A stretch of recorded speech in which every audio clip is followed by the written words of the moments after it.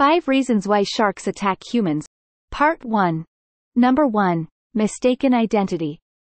Sharks primarily rely on their natural prey, such as seals or fish, which have a different body shape and movement pattern compared to humans.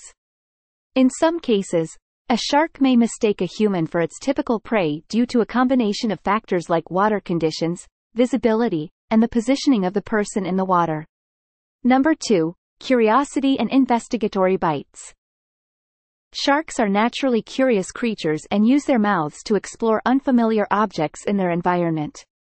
They may take investigatory bites to understand what something is. Unfortunately, humans can sometimes be the subject of this curiosity, leading to an unintentional bite,